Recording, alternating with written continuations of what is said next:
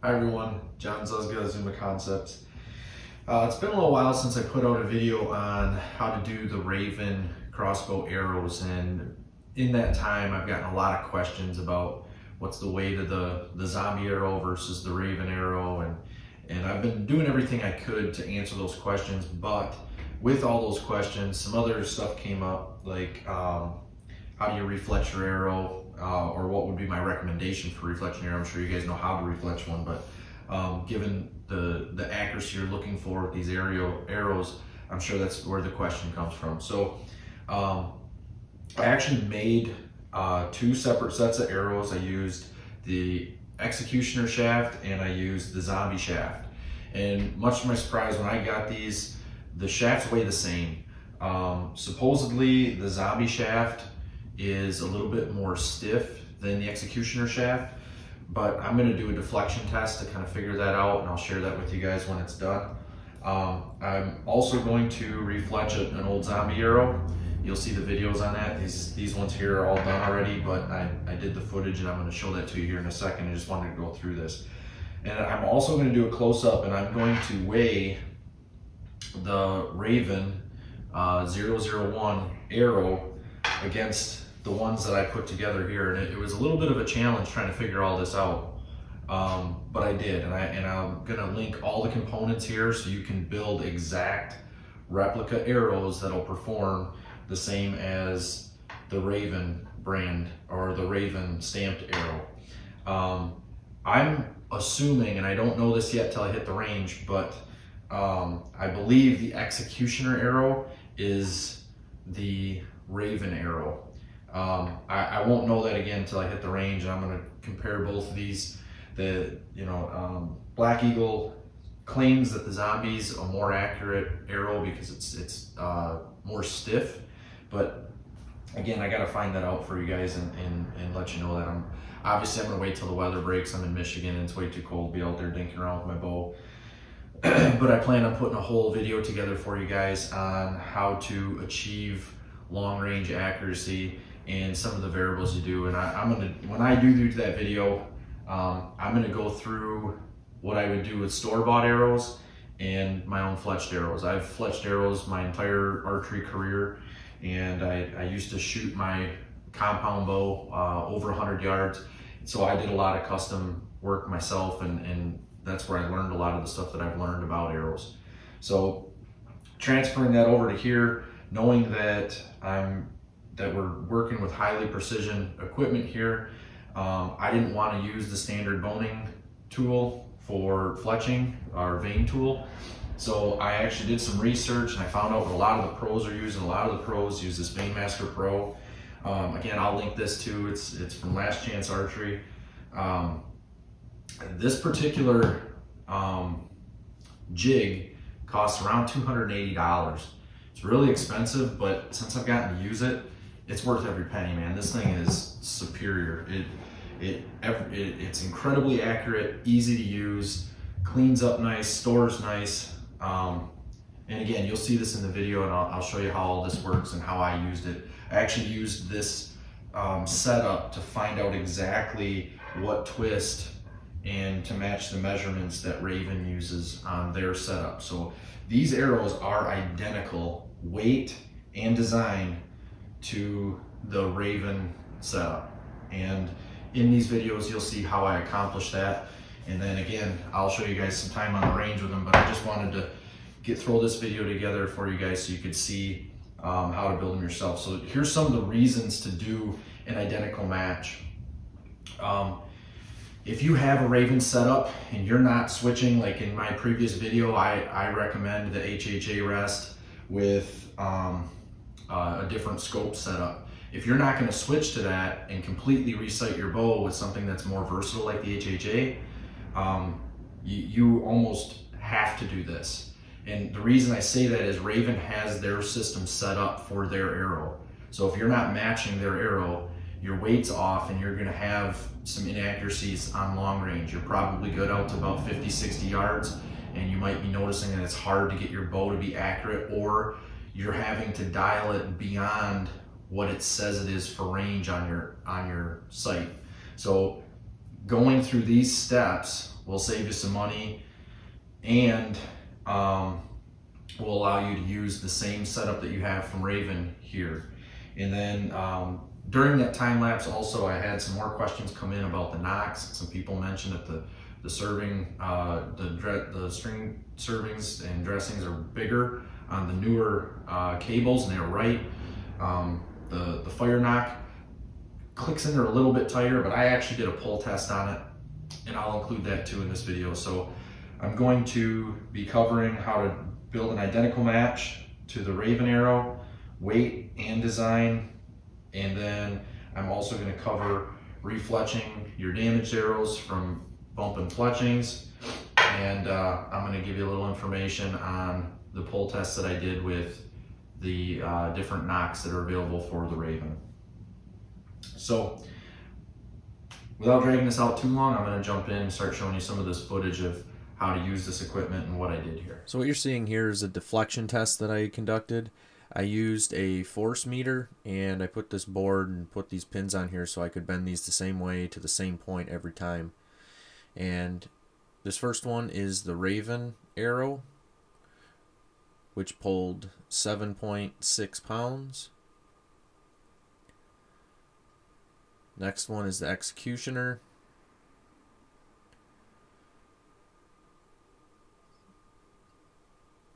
This one pulls 7.3 pounds, which could just be the difference in how I pulled it. That's not much. Them appear to be the same shaft. And here's the Zombie, which is supposed to be stiffer, and it proves out to be that way. This one pulls out to 10.2 pounds to the same point. So just like Black Eagle said, they were right. That one is a stiffer shaft, and the Executioner appears to be the same as the Ravin Arrow. Here I'm weighing the Ravin Arrow, and it comes out to 180 grains.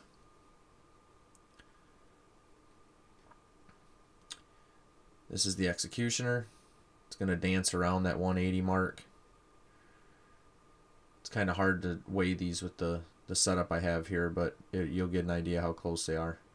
Just showing you, this is the 20-inch .001 Executioner.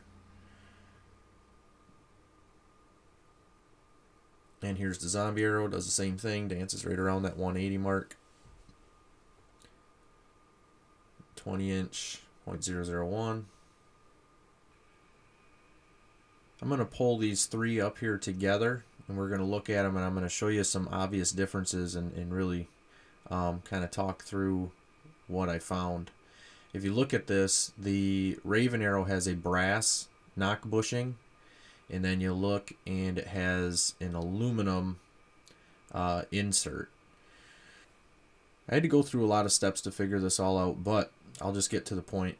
If you use the aluminum insert, which I will have linked in the description below, from Black Eagle, and you add this insert weight that I found on Amazon, which will also be linked below, and you put those together, which is what you see here. I'm using denatured alcohol to clean off the oil. Then I'm threading them together. I'm epoxying them together because that's going to get glued inside the arrow, and I don't want it to come apart. And once you add those together, you get the same front end weight on this arrow that you do from the Ravin Arrow. So like I said, this stuff will be linked below, and what you're seeing there is me gluing the weight into the back of it. Now I'm using a round file like the one you'd use to sharpen like a chainsaw chain to clean out the inner, and then I'm cleaning it out with that denatured alcohol.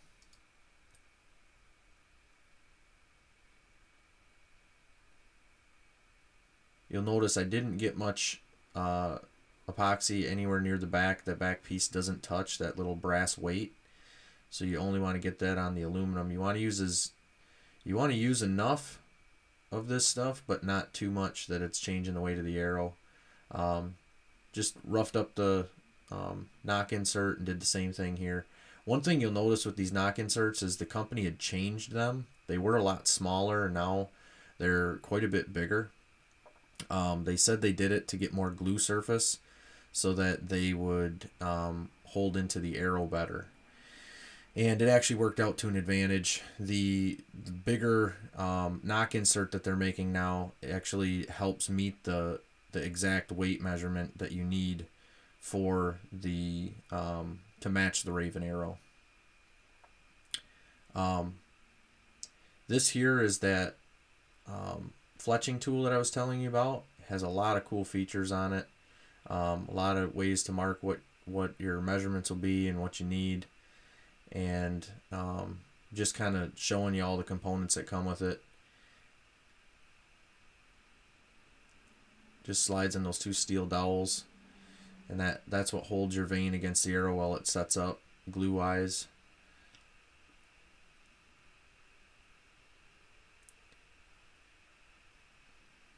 That's a pin there for setting your different setting the different pitch of your vane. And once I get into this a little further, you'll see how I used this to find out what the Ravin setup was. And once I have that, I'm actually going to flash it on the screen so you know what it is, so you don't have to get your own Ravin arrow to test it out. You'll be able to set it up based off of what I show you here. This is the glue I recommend, and the reason I recommend it is it has these little tiny applicators on it, which work perfect for not putting too much glue on and being real precise with your glue. And you'll see that when I go through the fletching process here. That's just some coarse memory cloth to rough stuff up and get it cleaned up a little bit. There's the vanes I used.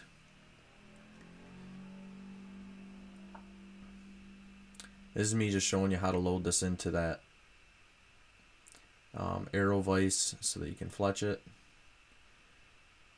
You gotta make sure you get that end cap on there. You can adjust that.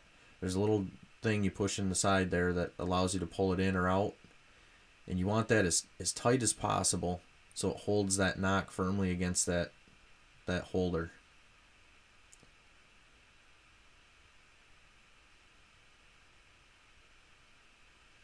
You can set that up to do 4 vanes or more. This one is currently set up to do a 3 vane application. That black notch there is where I set the vane, and I set the vane to it every time so that I'm consistent. I'll do a close-up here to show you what I'm talking about. You make sure it sits all the way down in between those 2 wires. And then here, I adjust it so that vane lines up perfectly with that black marker. Right there. Now that's ready to get glue and then be placed on there.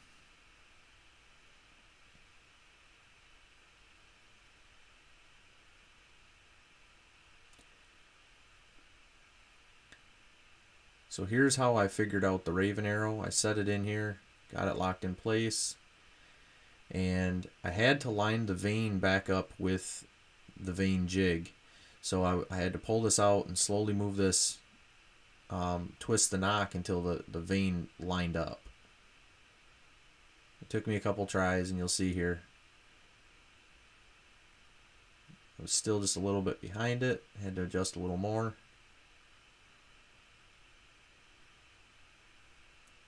Just a little more. Looks pretty good where it's at. Now I loosen up this back to let this thing float into place wherever it wants to go, because it's highly adjustable, but I want it to fit exactly to where the Ravin arrow is. And then I make sure that, see that orange gap between the arrow and the wire is like perfectly parallel, like right there.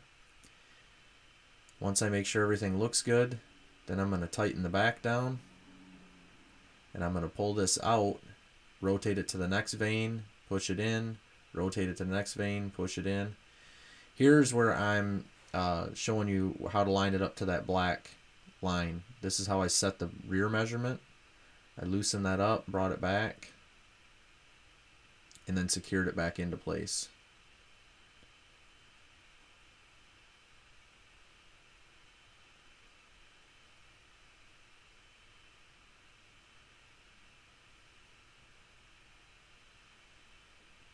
See, I'm checking it to each vane to make sure it lined up.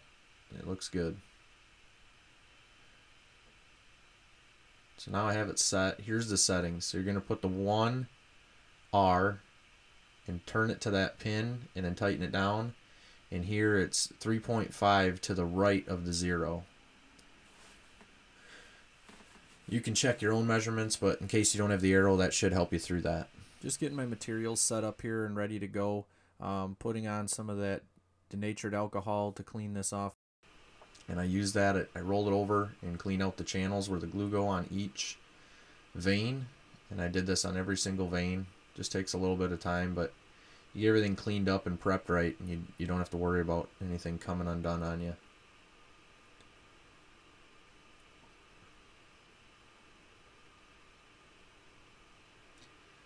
This next step, I rough up the area where the veins are going to go.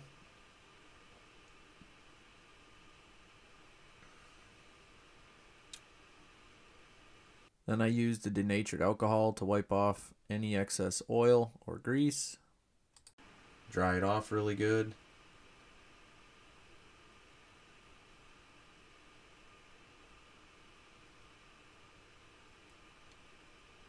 Now I'm ready to fletch. Get this set in, locked in place tight.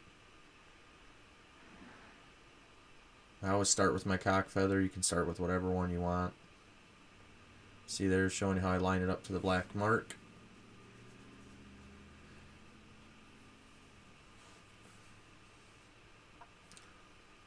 Just showing you how to set up the glue. You got to snip that off. Make sure you snip it until you can see a hole there, like right there.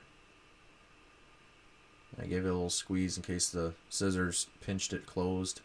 And then you put on that extended applicator for more precision gluing ability. One thing I like about this applicator is you can see the glue coming through the tube, so you kind of get ready and can kind of manipulate it and be ready for the glue to come out.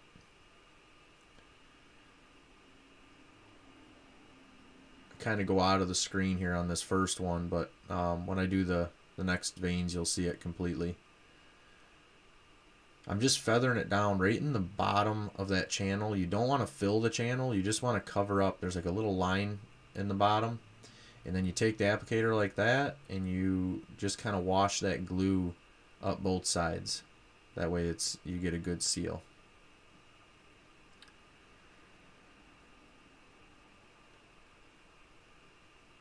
Then when you're moving this into the arrow, you want to squeeze by holding the arrow too, like that. My thumbs are on the arrow. There's one position on this thing that when you get to a certain point, it'll actually push the arrow out if you're not holding on to the arrow because it's sideways to the position of the nock. Only let them dry for about 20 to 30 seconds with this glue. It's a really good glue. I like it a lot. It dries quick. Smooth that out. And this is the one right here that it's critical you hold both sides and you squeeze it to the arrow with your thumbs on the arrow. Because there's a point there.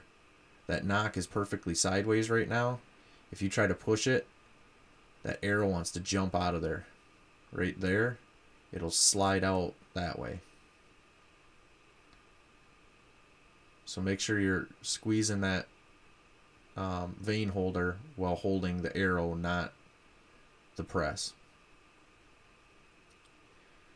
Clean in between each run. And this is just me doing one more vein.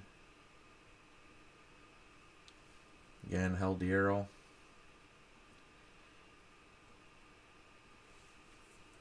That vein holder wipes off real good.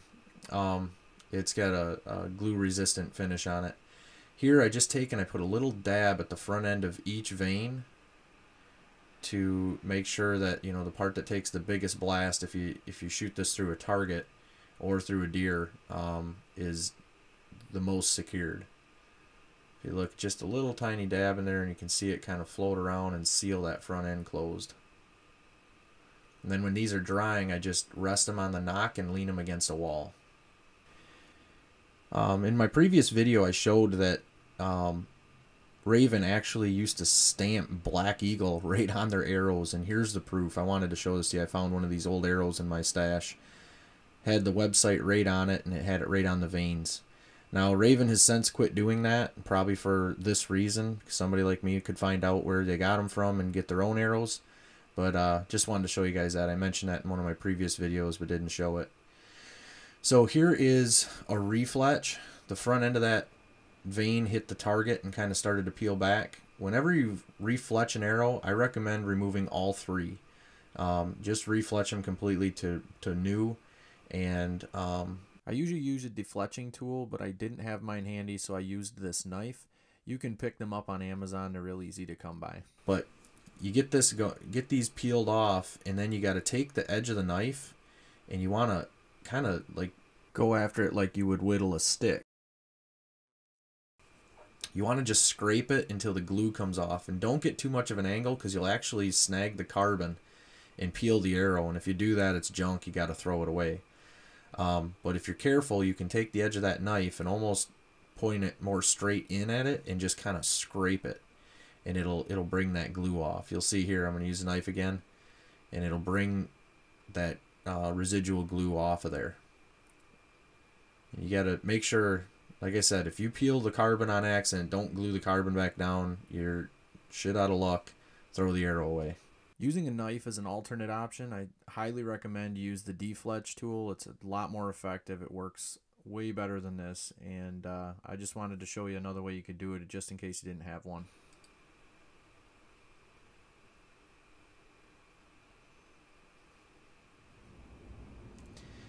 Here's the pull test I did on the nocks, so you can see it. This is the Ravin lighted nock. Took 6.1 pounds to get that nock to come off.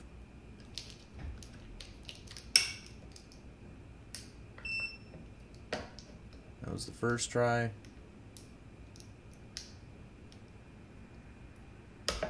Second try, 5.7 pounds. Now this is just a standard Ravin knot.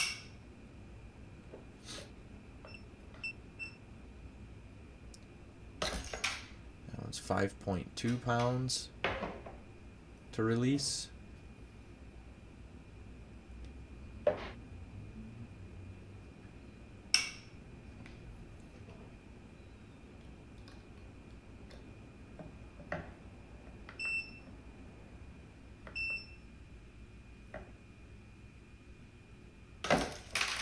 And 5 pounds to release that time. Now this one is the fire nock, which I really wanted to show this video so you could really see why I highly recommend not using these. Like I wouldn't use them.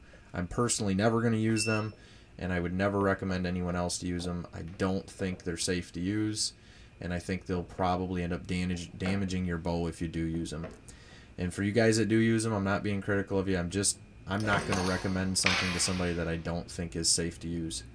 It only took 1.4 pounds, and I actually had a hard time getting it to even stay on there while I was hooking it. And here's how loose this thing sits on here. This is a brand new one on a brand new cable. It just flips back and forth, wiggles around on there. You can slide it, pops right off. And you'll see here when I put a Ravin one on, it moves the string. It grips it so tight, the string moves with it. It won't flop, it doesn't spin, it doesn't slide. There's no chance that that string is going to slap the back of the arrow and send the arrow ahead of the string and then end up essentially creating a dry fire. I highly recommend you stick with these Ravin nocks. They're just a better quality and they're better set up for this. Here's the lighted nock. Again, it moves the string, really tight grab.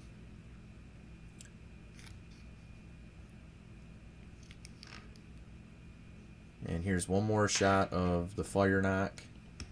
Barely locks on there and just falls the second you touch anything goes against it. It's just, again, I do not recommend you use these.